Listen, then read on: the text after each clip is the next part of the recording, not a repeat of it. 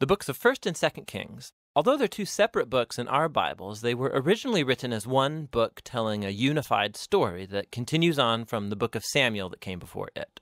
So David has unified the tribes of Israel into a kingdom, and God promised that from his line would come a messianic king who would establish God's kingdom over the nations and fulfill the promises made to Abraham. So the book of Kings tells the story of the long line of kings that came after David, and none of them lived up to that promise. In fact, they run the nation of Israel right into the ground. The book is designed to have 5 main movements. The story begins and ends focus on Jerusalem, first with Solomon's reign and the construction of the temple, and then in this last section ending with Jerusalem's destruction and Israel's exile to Babylon. And the story leading up to this tragedy is what makes up the center 3 sections, which explain how Israel split into 2 rival kingdoms, how God tried to prevent the corruption of Israel by sending the prophets, and how exile became the unavoidable consequence of Israel's sin. The book opens with 2 chapters about the kingdom passing from the aging David to his son Solomon. And David's final words to Solomon, they're very similar to those of Moses and Joshua and Samuel to the people. It's a call to remain faithful to the commands of the covenant and to give allegiance to the God of Israel alone. But David's words ring somewhat hollow here because David and Solomon then go on to conspire how they're going to consolidate this new kingdom through a whole series of political assassinations. It's not off to a great start. Solomon's brightest moment comes when he asks God for wisdom to lead Israel, and he even completes David's dream to make a temple for the God of Israel. Here the story actually stops and describes the design of this temple in detail, just like the tabernacle design in the Torah. There's all these gold and jewels and depictions of angels and fruit trees. It's all symbolism echoing back to the Garden of Eden. It's the place where heaven and earth meet, where God's presence dwells with his people. But no sooner does Solomon finish the temple that he makes some really horrible choices and the kingdom falls apart. He starts marrying the daughters of other kings, hundreds of them, for political alliances. And then he adopts their gods and introduces the worship of those gods into Israel. Solomon then accumulates huge amounts of wealth. He builds a huge army. He even institutes slave labor for all of his building projects. Now, if you go back to the Torah and look at God's guidelines for Israel's kings in Deuteronomy 17, Solomon is breaking every one. So by the time that he dies, Solomon resembles Pharaoh, the king of Egypt, more than he does his father David. The next section of the book opens with Solomon's son, Rehoboam, acting just like his father. It's a very sad story of greed and lust for power. He tries to increase taxes for slave labor. And under the leadership of Jeroboam, the northern tribes reject this, they rebel and secede, and form their own rival kingdom.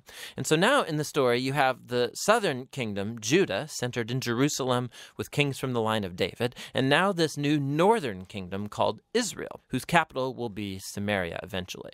Jeroboam also goes on to build 2 new temples to compete with Solomon's temple in the south. He puts a golden calf in each one to represent the God of Israel. The connection to Exodus 32 and the golden calf, it's all quite explicit. From this point on, the story goes back and forth from north to south, tracing the fate of both kingdoms. Each one had about 20 successive kings, and as the author introduces each king, he evaluates their reign by a few criteria. Did they worship the God of Israel alone, or did they promote the worship of other gods? Did they deal with idolatry among the people? And did they remain faithful to the covenant like David, or do they become corrupt and unjust? And according to these criteria, the author finds no good kings in northern Israel, 0 for 20. And then in southern Judah, only 8 out of 20 get a positive rating, which connects to another huge purpose in this book, and that's to introduce the role of the prophets, key figures in Israel's history. So in the Bible, prophets were not fortune tellers. Rather, they spoke on behalf of the God of Israel, and they played the role of covenant watchdogs, which means they called out idolatry and injustice among the kings and the people. They were constantly reminding Israel of their calling to be a light to the nations, that they should obey the commands of the Torah, and so the prophets challenged Israel to repent and follow their God. In these center sections for each king, God then raises up prophets to hold them accountable. And the most prominent prophets are the northern ones, Elijah and his disciple Elisha, right here in the center of the book. Elijah was a wild man of a prophet living out in the desert, and his arch nemesis was the northern king Ahab and his Canaanite wife Jezebel. Together, these two had instituted the worship of the Canaanite god Baal over Israel. And so in a famous story, Elijah challenged 450 prophets of Baal to a contest to see which god was real. So they both build altars and pray to their gods, but only the God of Israel answers with fire. After this, Ahab uses his royal power to murder an Israelite farmer and then steal his family's vineyard. And Elijah again confronts Ahab's injustice, and he announces the downfall of his house. Elijah eventually passes the mantle of his prophetic leadership to a young disciple named Elisha, who asks for 2 times the authority of Elijah. And what's fascinating here is how the author, he's recounted 7 miraculous feats for Elijah, and then he offers stories of 14 acts of power from Elijah. Both prophets were clearly remarkable men, and they played the same role, confronting Israel's kings for idolatry and injustice. And ultimately, they were unsuccessful in turning Israel back from apostasy. In the next section, the northern kingdom is rocked by a bloody revolution started by a king named Jehu, who destroys Ahab's family. And although Jehu was at first commissioned by God, his violence just gets out of control, and it creates the spiral of political assassinations and rebellions from which Israel never recovered. Coup follows coup after Jehu, and each king follows other gods, allows horrible injustice. It all leads up to 2 Kings chapter 17. The big bad empire of Assyria swoops down and takes out the northern kingdom altogether. In the capital city of Samaria, it's conquered, and the Israelites are exiled and scattered throughout the ancient world. Now, chapter 17 is key. The author stops the story and offers this prophetic reflection on what's just happened. He blames the downfall of the northern kingdom on the idolatry and covenant unfaithfulness of Israel and its kings. And so, God has allowed them to face the consequences of their decisions.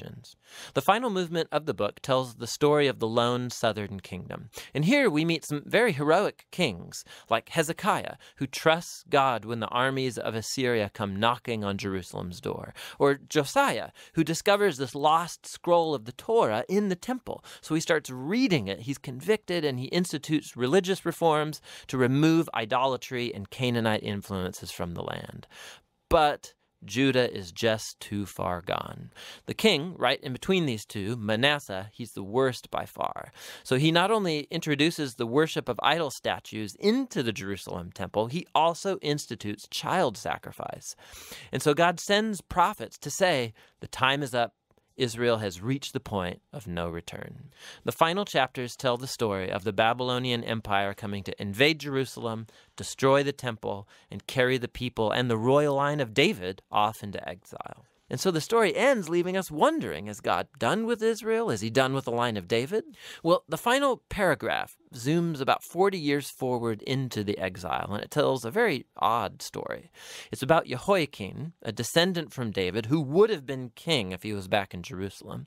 And the king of Babylon releases him from prison and invites him to eat at the royal table for the rest of his life, and the book ends. So it's not much, but it's a story that gives a glimmer of hope that God has not abandoned the line of David. So the question now is, how is God going to fulfill his promises to Abraham, to David? How is he going to bless the nations and bring the Messianic kingdom? And to answer those questions, you have to read on into the wisdom and the prophetic books. But for now, that's the Book of Kings.